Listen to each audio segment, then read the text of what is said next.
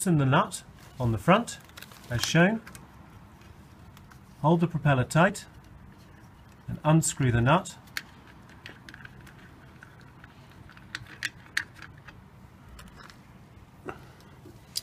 And then pull the propeller towards you and it'll come off the shaft of the motor.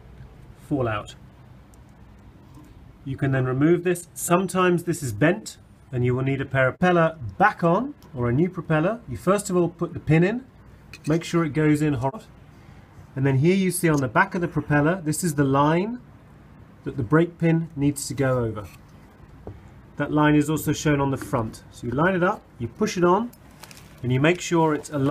You simply put the nut back on again, be careful not to cross thread it, wind it up, and then using the tool supplied, or pliers or an adjustable spanner, tighten it whilst holding the propeller. It needs to be tight